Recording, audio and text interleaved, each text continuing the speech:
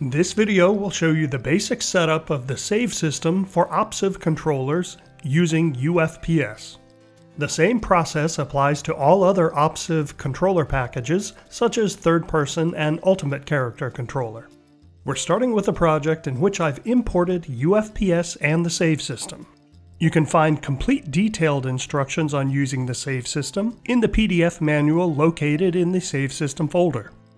UFPS has a demo scene. This is the demo scene.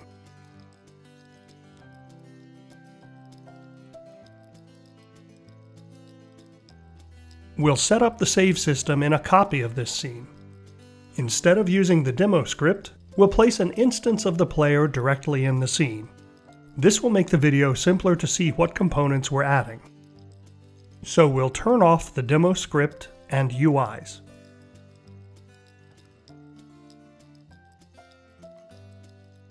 Next, assign the player instance to the camera controller. So far, this is all regular UFPS stuff, nothing to do with the save system. Let's give it a play.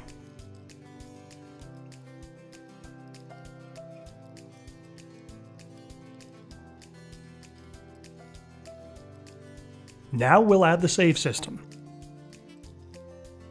Add the save system prefab to the scene. This is a persistent singleton, meaning it survives scene changes and ensures only one instance exists, so you can add an instance to every scene if you want. There are options such as scene transitions that you can learn about in the manual. To quickly test saving and loading, we'll also add the Save System Test menu prefab.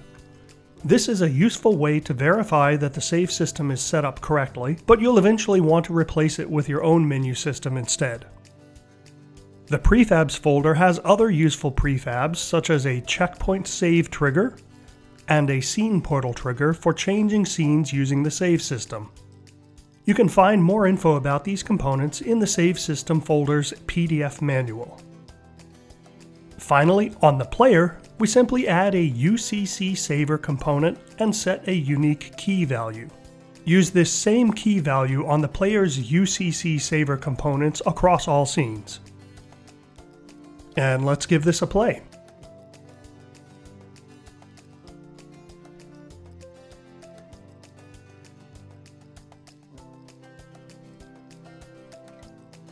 We'll move here, take some shots, and save the game. Then we'll play some more and finally load the saved game.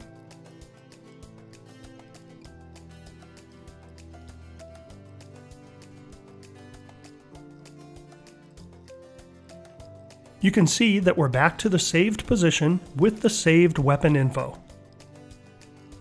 And that's it. Using the save system is as simple as that. The save system provides other saver components for saving things like object active-inactive states, animator states, and the like, and you can also write your own custom saver scripts, all of which is covered in the PDF manual. Thanks for watching.